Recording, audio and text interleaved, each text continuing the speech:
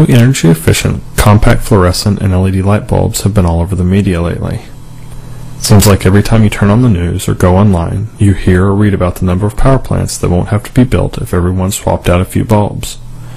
You may have also heard that Walmart is implementing a new marketing strategy for compact fluorescents and plans to sell 100 million by 2008. One California lawmaker even believes enough in the new bulbs that he has proposed banning incandescent light bulbs in California by 2012. But how efficient are these new bulbs?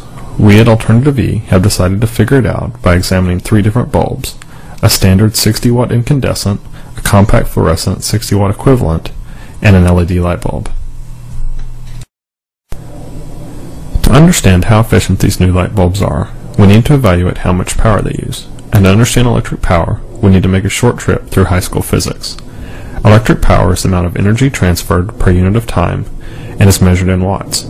The wattage of a light bulb is calculated by multiplying the voltage of the power source, which is measured in volts, and the current going through the light bulb, which is measured in amps.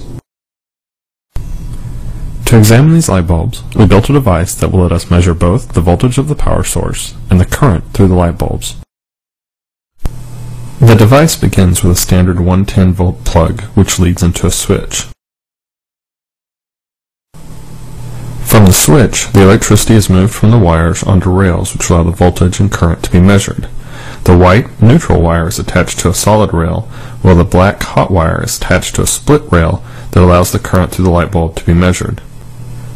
At the other end of the rails, the electricity moves back onto wires and into a simple light socket. Please note that this testing device is inherently dangerous. The electricity traveling through the exposed rails creates a high risk of electrocution if not handled properly, and there's a risk of burns from the light bulbs. We also need a multimeter to measure the voltage and current. However, it must be one that can measure AC voltage and AC current.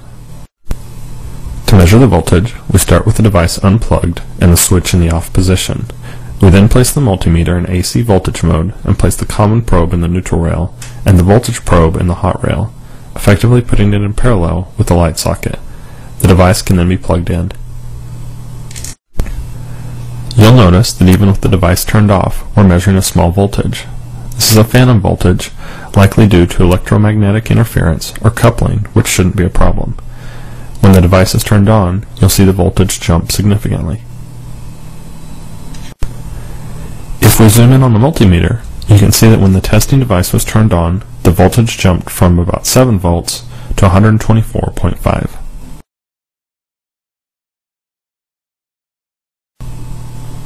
A voltage of 124.5 should be consistent for all 3 light bulbs, so we'll go ahead and enter it in the data table. To measure the current through each light bulb, we have to change the position of the multimeter. Now the multimeter is put in series with the socket, with one probe placed in the hot rail coming from the switch, and the other probe placed in the hot rail going to the socket. After the probes are placed, the multimeter can be set to measure AC current. Now we're ready to begin testing the light bulbs. We begin by placing a normal 60-watt incandescent bulb in the socket. The measurement from this bulb will give us a comparison point for the other bulbs.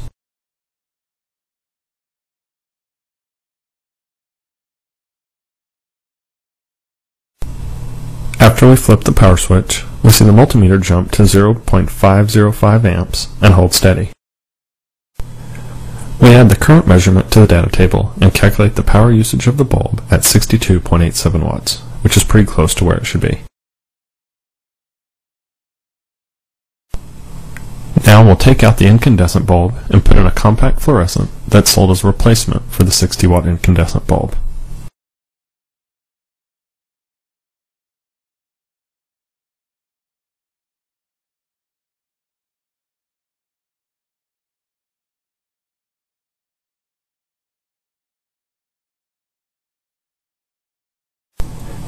When the compact fluorescent bulb is initially powered up, it measures in at 1/10 of an amp, but you'll see that over a few minutes it increases and settles in at 0.112 amps.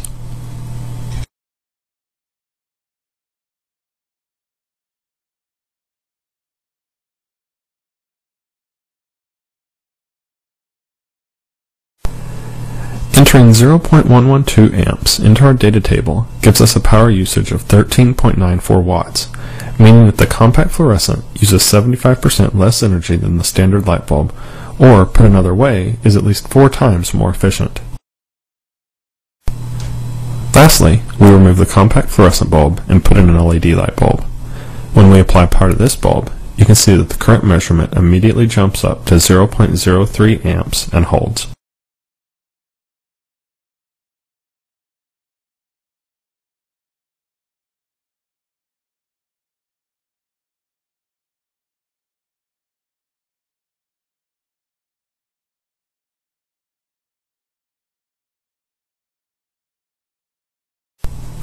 After we enter the LED current into the table, we calculate that the LED bulb has a power usage of 3.74 watts, making it vastly superior to both the standard incandescent bulb and the compact fluorescent.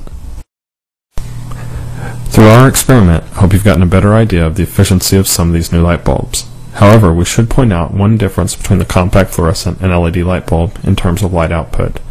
A standard 60-watt incandescent light bulb has an output of approximately 850 lumens, and the compact fluorescent replacement has an output of 800 lumens, so it really can be swapped out with a standard incandescent in many situations. However, the LED light bulb only has an output of 60 lumens, and it was the highest output bulb we could find without going to a floodlight.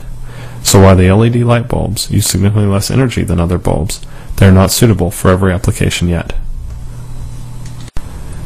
This video was produced by AlternativeE.org, an alternative and renewable energy website where all news and information is submitted and ranked by users like